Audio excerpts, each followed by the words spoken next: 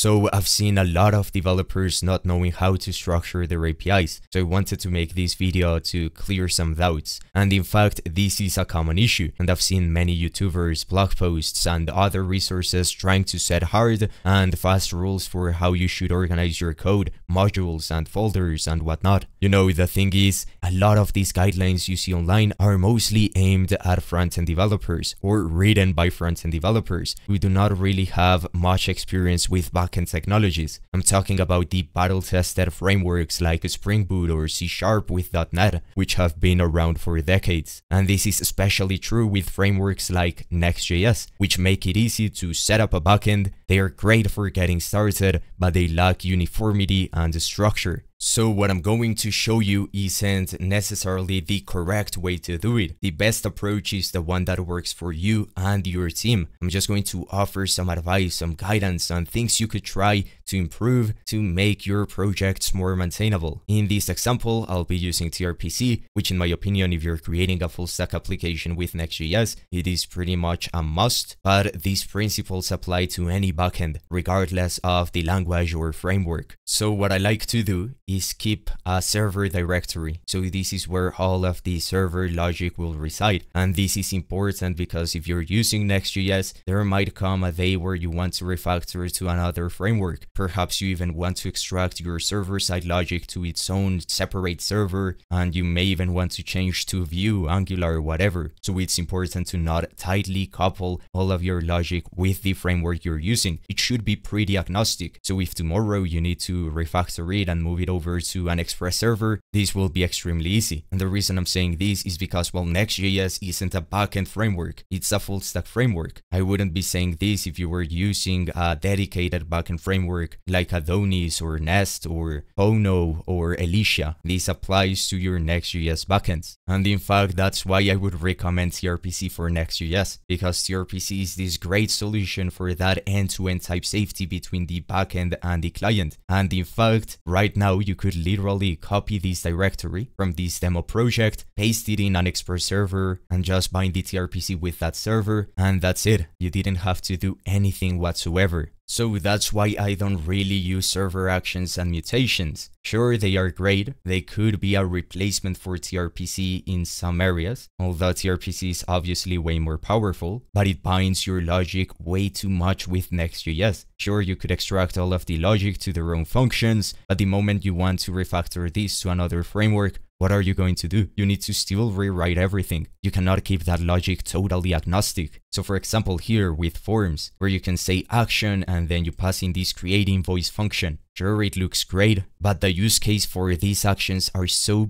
limited that you shouldn't really be using them much. For example, all of the validation should be done both in the client and the backend. You know it is extremely tedious to fill out a form with 20 fields, and then when you submit, it is going to send a request to the server, so now you're wasting computation power, your server now becomes more expensive, and not only that, your server responds with a bad request. You have an error in the amount field, it should be a number. So now you display that error to the client, and now the user needs to adjust that and then send it again. So you add a lot of network latency. You're heating up your server for no reason whatsoever. If it's for signing up for a newsletter, sure, use the actions. They're very easy to integrate for that purpose. But for any form, please have the validation in the client, and it should be in fact on onChange. So as the user types out, validate the form so they get that instant feedback, and the user experience will be great. And the great benefit, you're not hitting your server for that. So please do not rely too much on actions. So let me actually show you a real example. So we have this option right here to invite a member to a group. So if I come here, we can type out an email. Now, in fact, you could use a form action for this because, well, this is an input and you would have the submit button. So let's say we want to invite someone, so we type out the email, but the user is typing out an erroneous email, so just add G. Now we can also add the attribute to the input element to say, hey, this must be an email. So when you do this and click on invite, well, you get this right here, which comes from the browser natively, but that still isn't enough. So we could say, okay, just add A. And if we click invite, you would be making a request to your server. You would most likely have a SOD schema, and well, it is going to respond with a bad request invalid email. What's the purpose of this? Why are you delegating this to the backend? Both the frontend and the backend should have the same validation rules, because again, if they do not have the same validation rules, that will result in a degraded user experience. But in my case, since I'm not using actions, I just have the same SOT schema for my backend and for my frontend, and they share the same one, so if something goes wrong in the frontend, we will never hit the backend at all. Now, don't get me wrong, you can of course hook up form actions with your SOT schemas and validate everything in the frontend, but that's not the point. The point is, I've come across many blog posts suggesting you to validate everything in the form action and return the errors, so then you can show the errors in the client. That's not the way to do it. If you're going to use form actions, at the very least, please share the same schema with the client, so everything runs in the client, and once everything is good to go, it is going to send that request to the server. This is just to clear up a bad practice I've been seeing a lot lately. And the mental model I've been adopting is that the server, like Next.js, lives there to hydrate your client, but any subsequent interaction, so anything that pertains to the client, will just be executed in the client. And this is in fact what you will see with anything. If you're a Rust backend developer, if you're a Go developer, a Ruby developer, it's very common to have a React or a Vue frontend, and you just communicate via REST, and that's extremely scalable. There's really no reason to make everything a server component. Server components, in my opinion, are there to hydrate the client, nothing more. And let's be honest, if you're using server components for everything, your application isn't really an application. It's a static website that needs to get some data from a headless CMS or whatever and display it to the user. But the moment you want interactivity, you will always need a lot of client components. And after all, that's what React solves. Anyway, let's now dive into the structure. So how do I structure my API? So it's easy to maintain and it's also easy to onboard a new member. Well, for that, I told you we have everything under server. Then we have the API directory. So under server, I have all of these files. So I have the database client. So I'm using Kisely, a great query builder that is very but very type safe. Highly recommend. It's basically writing raw SQL with minimal performance hit, but with the best type safety out there. Better than something like Next, for example. And then I have Firebase, so this is for the authentication, and then the Redis client. So nothing crazy. Again, this is all just a proof of concept anyway. Then under API, I have a common directory. So here I have enums. So for example, Postgres error enum, where we have all of the potential database errors the Postgres client may throw. For example, for unique constraint violations, protocol violation, whatever. Then I also have time in seconds, and here you might have other enums. Then we have the middlewares. So here I have the global middlewares that all routers will share. So in this case, I only have this rate limit middleware. So this is simply going to use Redis, and it is going to give us access to that fine-grained rate limit controls. Then we have utils. So here I just have a cookie management file. So this is so that I can easily create secure cookies and delete cookies and whatnot. So again, cookie management. Then I have the logger. So, well, this is just a basic class. We have these static methods for the case where we cannot instantiate the logger client, but we also have these ones so that we can say new. So we can say new logger, and then we can pass in a name. So we can say the context will be users router, for example. And then we can say dot, and then the bug, error, info, log. And these are obviously set up for a production environment, so we do not accidentally log a debug in production. And this is what it looks like. So here I'm logging, for example, my queries. So this comes from Kisely, and this is the underlying SQL query it is executing against the database. And so we can pass in the context. I pass in how long it took, and I also pass in at what time this ran, or this was logged. And then I just have this file for pretty colors, so I can support all of these different colors. So I have the green color in the terminal, the yellow one, the orange one, red for errors, etc. And this is in fact from a library that is named PC as well, but I had to bring the source code so I could have some custom behavior that the library natively didn't support. Now, aside from this, since I'm using tRPC, then I have this root file. So this is where all of the routers will be defined. So here we have the auth router, the groups router, group invites, and then the users router. And then I have the tRPC file. So this contains the procedure, the context, and whatnot. So again, you can find the repository in the description. And then I have the routers.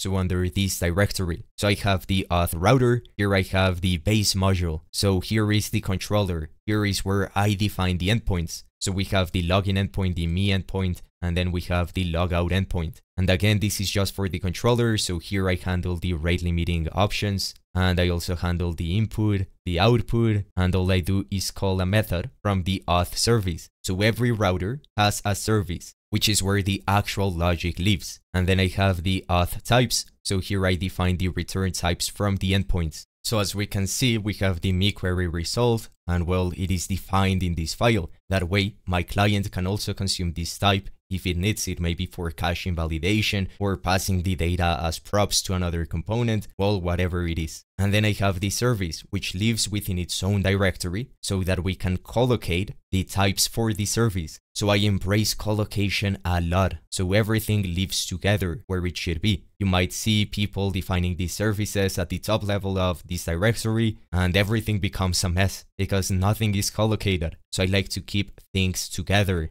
So under auth, again, I have the service directory, and then I have the auth service file. So here I have all of the logic for the auth service. I'm using classes for this. The reason is because I like to have these private methods, and everything is within this entity. So I just say private, the caller cannot access this method. Well, I believe it can, but TypeScript will not let you. And then we can say the access modifier, so public. And then I can just say this dot and reshare the same functions. But of course, you do not need to use a class. You can use an object and pass in the methods directly there. This is just for that developer experience, nothing more. I will not be using inheritance or anything like that. I'm just using classes for the organization. That's it. And then once I have defined all of the methods, then I can say export const auth service and I instantiate this service. That way in the router, I just say auth service.login. And as for the types for the auth service, here I defined everything pertaining to, well, the service, to the logic of the authentication module. So I have the arguments defined here for these methods. So for example, add user session args, which I'm using for this method right here, add user session. So it provides a great separation of concerns without polluting your code. But since everything is collocated, then it is very easy to find what belongs to what and where that lives. But the auth module, so the auth router, is quite basic. Let's come here to the groups router. So here I have more directories. I have the groups input. So here I define the SOT schemas, which my router will consume and the client will consume. So I can just import the SOT schemas from this file. And I also have the types. Again, to synchronize the types from the router. So I can say this returns a promise of create group mutation result, which is this one, but my client can consume it as well. And then here again, this is the controller. So all I do is call the service, define the rate limiters and any other middlewares you might have, and define the input. That's it, nothing more. So I have create group, delete group, undo delete group, get all groups, and then I have the invites, which is a nested router. And in fact, with tRPC, you can pass in routers as if they were procedures, which are going to get nested with the base router. So here we have the groups router, and then invites, which points to the group invites router, which contains all of these procedures. So send group invite, accept group invite, decline, remove, etc. So everything is collocated. And why? Because, well, here in subrouters, the group invites pertain to groups. And in fact, you could have all of this logic right here, all of these group invites logic within the service of groups. But that would be terrible because, well, you're not providing a separation of concerns. And now this file could be potentially 1,000 lines long. So I like to extract everything to something where the modules are shared. So in this case, everything pertaining to group invites will live under the group invites module. That's it. And well, everything that pertains to groups themselves lives under this parent module. So this one right here. And this provides the great benefit of being able to collocate everything. And then I also have the repository files. So I have the groups.repository, where here we interact with the database. So this is the data access layer. This is known as the repository pattern. I have a whole video dedicated on that, but in short, you simply create a repository where it has all of the methods that you can access to communicate with your database. So you can provide that extra separation of concerns. And that's a huge mistake I've seen many developers do, is they interact with the database like this, whether that's using Prisma, Drizzle, Kisely, or even just raw SQL within the service, or worse, within the controller, so here in the router. where they have all of the logic within each endpoint. That can become a huge mess in no time. So that's why you should use the service and repository layers. That way, the service is where you do the actual logic. So here we validate the input. So we hit up a database, make sure that the group exists. Then we check if the member exists. This is for sending a group invite. And then we get the expiration time. And then we add the pending invite. But notice how we're not writing the SQL here, but rather we're communicating with the repository. So here we can encapsulate the data access logic, and we can also do extra validation here, throw errors here and there. And again, great separation of concerns, easy to work with. If you need to add something, modify something, it's just as easy as coming here, adding a new method, and then you can reuse this logic anywhere. And to show you where this really shines is within the users repository. So here I have the user repository where I have this get user by ID. So here in this get user by ID, we can pass in the ID of the user we want to retrieve. And then we say this.get cached user info. And this is being cached in Redis. So we do not hit up the database every single time. But by doing this, that means that if you create a user, what happens if now the cache gets out of sync with the new user or with the updated user? Well, whenever you call get user by ID, you're going to get stale data, meaning data that is no longer valid and it is behind the actual existing data. So for this, since I'm using the repository pattern, this is very easy to contain. So here where we have the upsert user, for example, whenever we upsert a user, so create a user or update a user, then we just say this.cache user info, which is going to communicate with Redis and set the user information. So we can easily synchronize everything. Imagine if we weren't using the repository pattern. What would you do? Would you just copy and paste this logic every single time you updated a user? You might do that, but I wouldn't recommend that. Again, separation of concerns. This is all encapsulated. This logic is never exposed to the consumer. Now under groups, aside from these two, so repository and service, I also have a cron folder. And this is for the cron jobs. So for example, I want to delete expired groups. Well, I create this file with the cron job. And here I just say delete from groups. Then using this subquery, we get all of the groups where deleted at is less than now, minus 7 days. And we limit this to 5,000. And then we perform the delete. So this is for removing the soft deleted rows. So again, everything is self-contained within the groups module. And if here I need to use something maybe from the repository from the groups, I can just bring over the groups repository and invoke that method here and call it a day. So that's why I like to be very organized, so that if in a year I need to come back to this project and do something,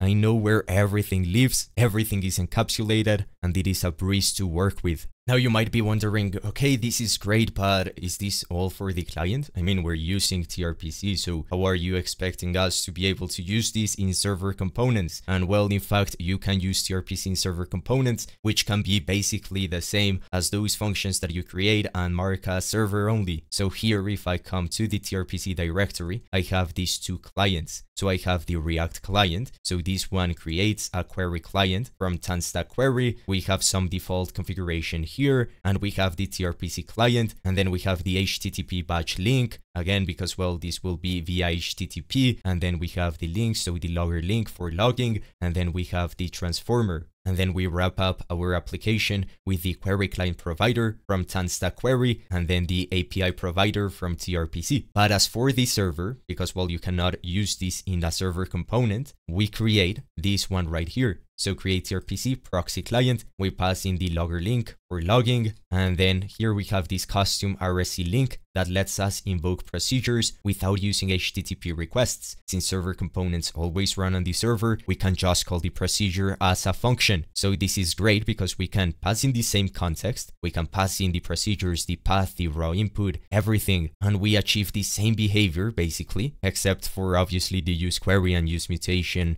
helpers. But what we can do is, for example, we have in the layout the hydration for the user information. So we can say async function get me, this returns the me query result. So again, this comes from the auth types, and then we just return await API.auth .me.query, and this will invoke the procedure as a function, as you would do by just creating a separate function like this. So you're not doing any HTTP request. That way we can say const user is equal to await get me. So we mark this layout, so the server component asynchronous, and then we can perform this. We use unstable no store to avoid caching the user information per session. That would be terrible. And then we render everything else. So we render the user initializer, and this will just initialize the store from the data that it gets from the server component, which in this case is the layout. So we check if it has been initialized. This is when we go back and forth from different pages. We avoid resetting or setting from scratch every single time the user session in the SOD store. So I just say use session store.setState, and then I pass in the data, and then the status would be authenticated if the server component